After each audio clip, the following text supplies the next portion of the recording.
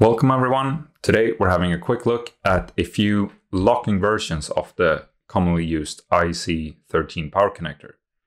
This is the standard one. You probably have used it with your computer, laptop, or similar high power devices. You have the Zonit Z or C lock. This one has a locking N on both sides. And the Scolmore IEC lock. This is the IEC Plus, which has those pull tabs at the end. This is a rewirable one that you can put on a cord. For example, this one has a power con on the end.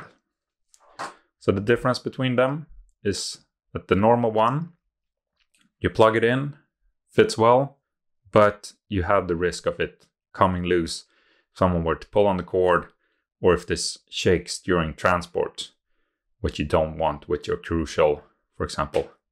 This is a switch version.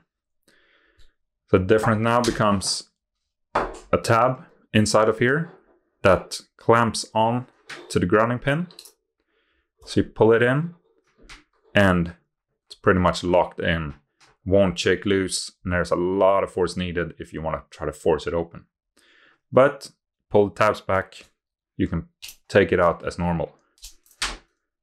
The other end has a few tabs that come out.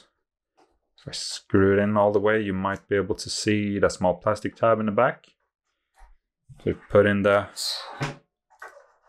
connector, screw it in, and it should then clamp on to the connector itself.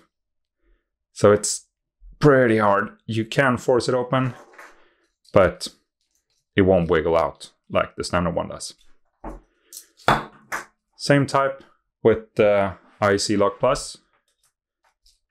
Plug it in, you might see those tabs go back a bit, hear a bit of click, and now it's locked in until you pull those back and you can release it. These do come in angled versions.